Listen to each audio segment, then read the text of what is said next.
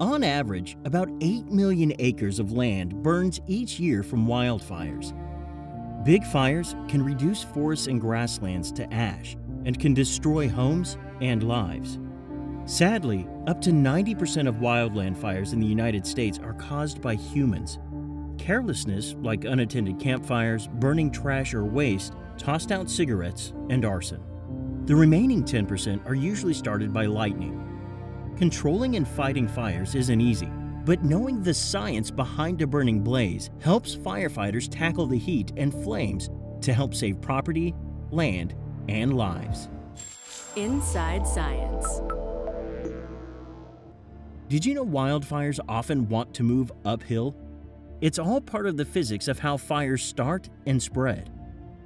The physics of combustion determine when and where we have a fire. Basically, in order to have combustion, you need fuel, something burnable, you need oxygen, which we're surrounded by, and then you need a source of energy to kickstart the combustion reaction.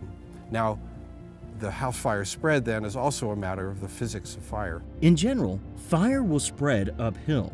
That's because fire, like the sun, releases radiant energy that heats up the environment. Some of the energy is dissipated into the sky, but the radiant energy that's released on the uphill side warms up nearby fuels, like grass and trees. That means that those fuels are most likely to combust, and the fire is going to creep uphill. So the fire, in effect, actually pulls itself uphill by this process of preheating fuels, and it's a very powerful force.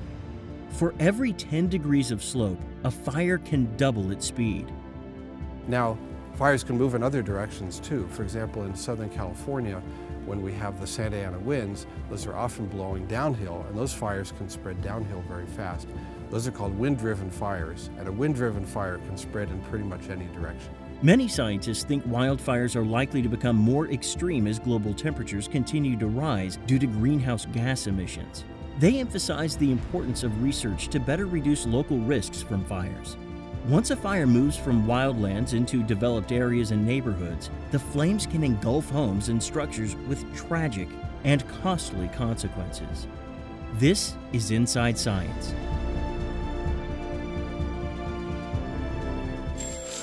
Inside Science.